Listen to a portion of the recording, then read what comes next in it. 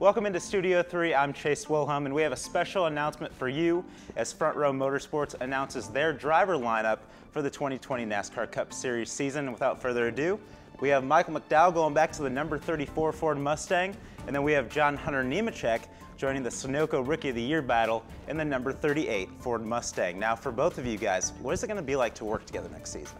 Well, we got an opportunity to have a few races this season already, and John Hunter did a great job, and obviously filling in for Matt Tift, who had some medical issues, so unfortunate circumstances, but John Hunter did a great job, so we already start to have that chemistry going, and looking forward to building on that in 2020.